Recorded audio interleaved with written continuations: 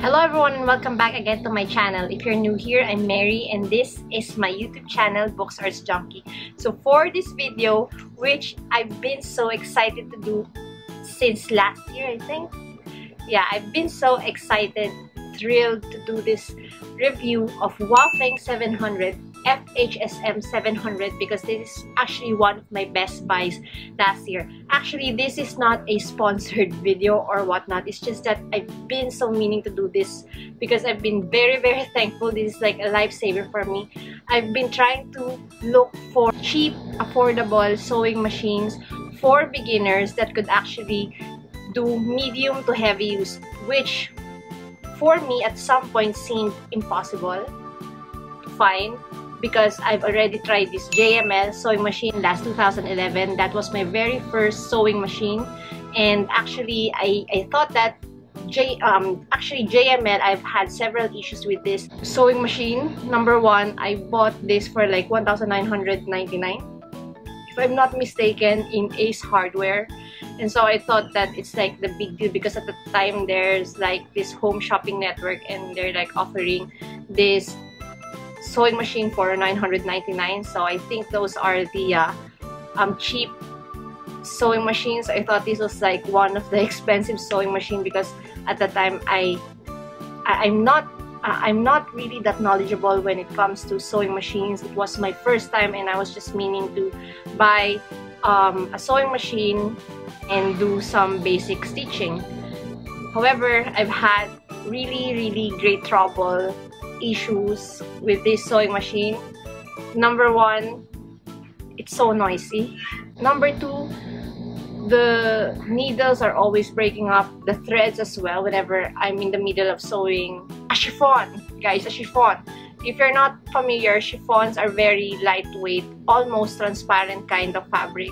So I really thought at that time that sewing wasn't really for me, but I really love to sew because it's like my canvas for painting. It's like sewing machine is like an art thing for me, wherein you could do a lot of artsy stuff, DIYs, and yeah, combine bare materials such as, for example, if you're gonna make a makeup pouch, fabrics, zippers, combine them into something that's artsy for me. So I thought that was it. But I've got this interest with sewing again last October 2017. So I scanned Lazada for any possible affordable, reasonable sewing machine out there, and so I found this FHSM 700 by HUAFENG. It was 2,995. I stepped up my game because I was like, you know what, this sewing machine JML, maybe it's small, it's very compact. This one, it's a lot more bulky, and just like it closely resembles Brothers sewing machine, the likes of Brothers sewing machine. So I really thought that I have to give it a go. But at that time as well, I was like, maybe I was actually doubting myself at the time that maybe I wasn't good at sewing. There's an issue with me and sewing machines in general. I didn't know that it was of sewing machine themselves that could cause you a lot of troubles and make you doubt yourself.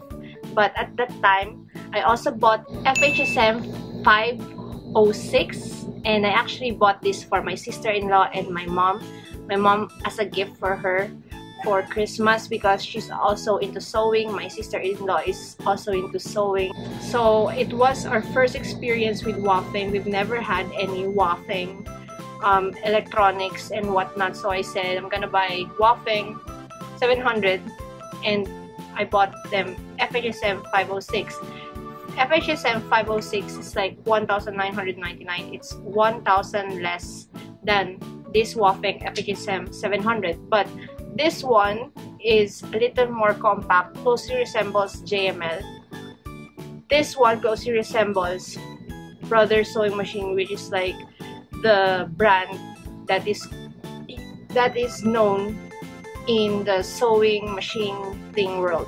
So I'm gonna be doing a separate video regarding FHSM 506, but I've had a lot of complaints with this one.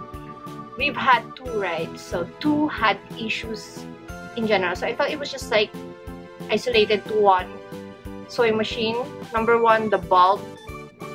Later, I'm gonna show you the parts of the sewing machine if you're not familiar, but they have these tiny bulbs so you could see the footer and while you're sewing and stuff like that, and it won't run after a month of using it for 506, and they've had a lot of issues with FHSM 506, which I'm gonna be discussing and doing a video soon as well for this one. That's the reason why we've upgraded my mom's to FHSM 700. So we've got two of these products as of the moment, and for 4 months of using my current FHSM 700, I've never had any issues with this. Actually, we're using it for our business, and we are actually doing medium to heavy usage of this sewing machine. I'm telling you guys, this is the best buy of 2017 for me. I've actually bought a lot, but this one is actually one of my most best buy in my entire life, guys, because number one, noise. So the pros of using FHSM 700 so far: the noise, number one. The noise for its price, it's not like JML, it's not like FHSM 506 wherein it's like jig jig jig jig jig jig jig jig. No, it's not like, it's like jig jig jig jig jig. But all I'm saying is that it's less noisy, though there is still noise. Of course, this is sewing machine, guys, it should have noise, but this one, I can guarantee you, for its price plus the noise, the motor stuff and whatnot, it's more done sophisticatedly than with JML and FHSM 506. If you have this sewing machine, you could totally relate to this, guys. But this one, it's not noisy. Actually, you wouldn't even know I'm sewing when I'm in my room.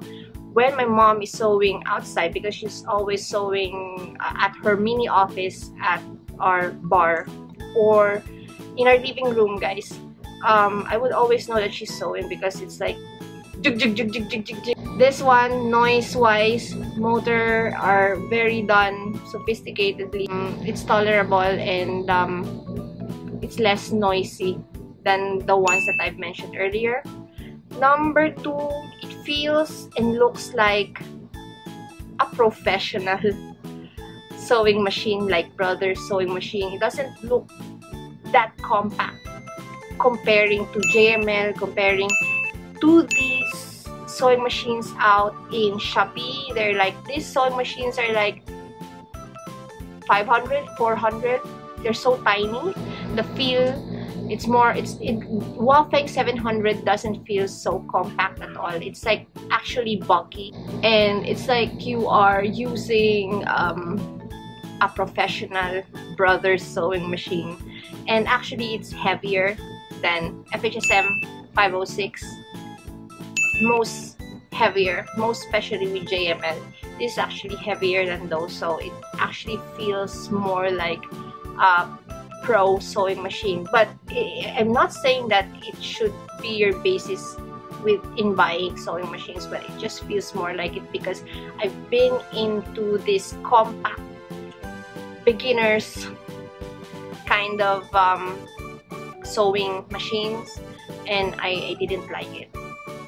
They're so compact, they're so lightweight that whenever you sew, it's like it's gonna fall or something. I'm not a professional reviewer, but this is me as a consumer who's very proud and so very happy of this HUAFENG FHSM 700.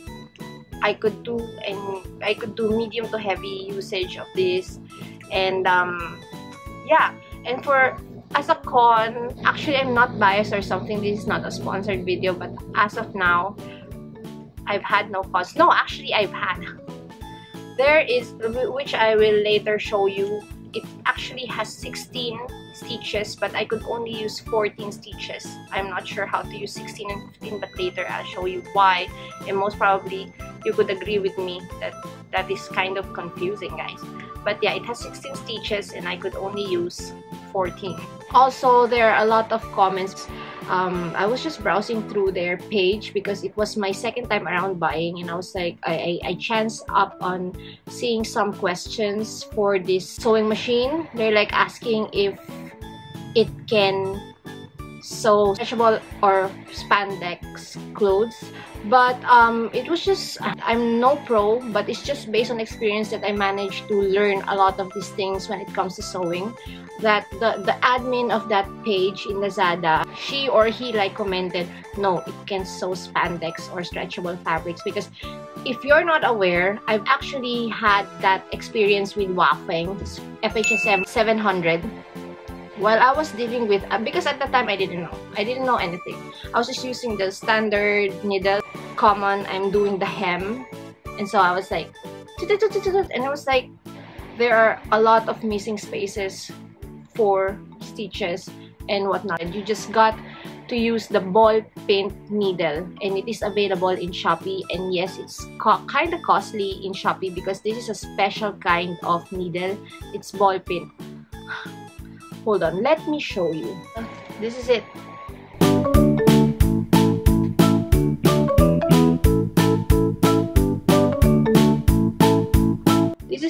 This is the needle used for stretchable fabrics. Focus. So yeah, it's organ needles, 10 pieces, HA times 1. It's 130 by 705H, 15x1, 75/11. And some additional facts for this: you could actually replace the footer. If in case you're wondering, you could actually replace it. I've actually have the standard footer, which I'm gonna show you later, and I've actually bought a separate footer aside from the standard footer, which could actually do everything the standard. This one is actually specifically for overlocking. This is an overlocking foot for sewing machine.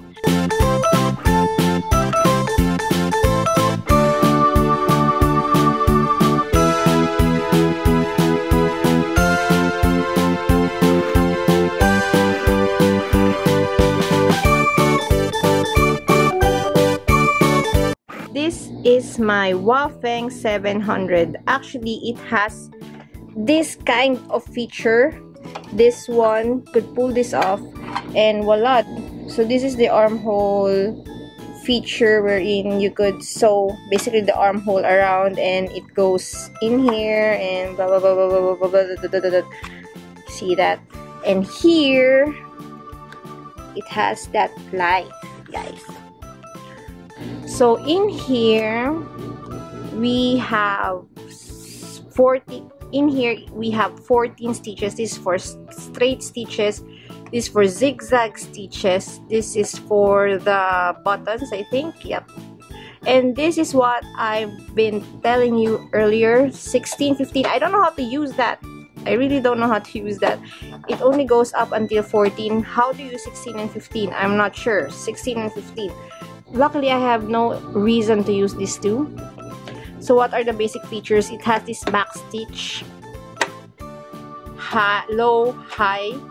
This is the speed of this one, and that's the pedal.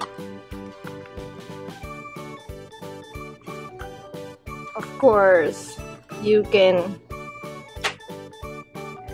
Of course, it also has this. Of course, it also has this wherein you could make another one of these, which later I will show you. To do this, and when you press the pedal, this turns around, which later I will show you. So very basic, guys, and it has this feature like what I said earlier. This has this feature, this bonus, wherein it's easier for you to make armholes or stitch armholes now, because how do I say this? For example, this is your fabric. You can place the fabric under this one, and while you sew, of course it's round and stuff like that, so basically it'll just go over in here again. This is my visual graphic explanation. So there you go. It just go over here. It's actually, if you're sewing armholes, that's more convenient, guys, this feature. If you're just a beginner, I think you wouldn't understand. But this is not just for armholes. Actually, I find this very useful as well whenever I stitch skirts, because they're round, right? But yeah, it also has this cutter. Let me show you. I'm sorry, I don't have my tripod. So this is how you cut, guys. I'm not sure if you could see it. Come on, focus. Cut.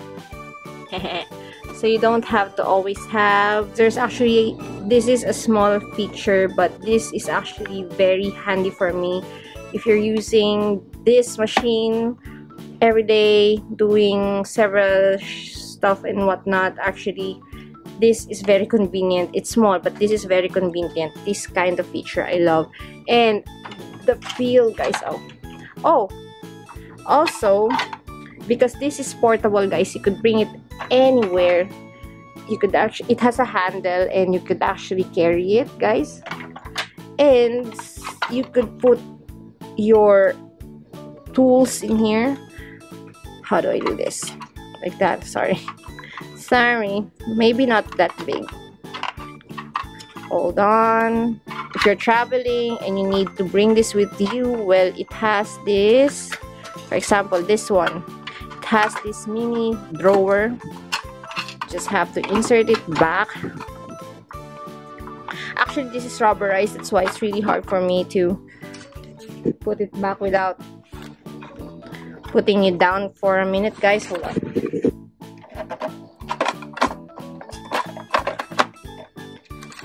There you go. So it's already in there, the bob pins container, and the stuff that you need to bring with you, like this mini scissors that I have and stuff like that. Also, you've got to have this. I also have this, so I could shoot the thread in here easier, also in there and in the needle hole. I'm not sure how it's called, guys. Yeah, this is my HUAFENG, guys. HUAFENG. The stitches are, this is what I love using, 1 and 2 and number 5. 1, 2, and number 5. Just a tip, guys, whenever you do the overlocking technique using the overlocking footer, be sure to use zigzag stitches such as number 5. That's what I use, by the way. If you're planning on doing the overlocking technique using the overlocking footer, use the zigzag stitches. Guys, there are my threads. Yes. Also, if you're wondering, this kind of thread, it's really hard to use it with HUAFENG 700. The size of this thread, no, it's really hard to sew in HUAFENG using this. But I actually bought this because I had some tricks up my sleeves in using this whenever I refill a bob. Is that how you call it? This one, which I will show you in a while. The threader thing part, this one. Whenever I refill this one, and actually I bought this as spare once because I have lots of colors and whatnot. This is what I use in order to save up money. So guys, this is how you would refill a bobbin using this bobbin winder with this kind of thread, this large thread. Seems impossible, but it's possible. So you just got to press the pedal and turn it to low or high depending on how fast bobbin winder to move. So it depends on you guys, but this one, it's possible. That kind of thread, it's large, but you have to guide it, guys, because it's massive, it's huge, it's heavier, so you need to assist it or guide it like this. So yeah, it's possible for you to use this kind of threads in refilling your bobbin. Forget. See this, I'm not sure how it's really called, but if I'm not mistaken, this is a low footer. Yeah, because it's low. It only goes high up until this stage. No more, no less. Also, this is hold on, a snapping footer. See the footer very closely, guys. See the footer very closely, guys. It would snap. See, so that's a snap in. You just have to snap it in order to change it, guys. See, and you just have to snap it back or lock it back in order to place it back. There you go. So this is a low pressure footer. I'm not sure how it's called because some footers go high up until here.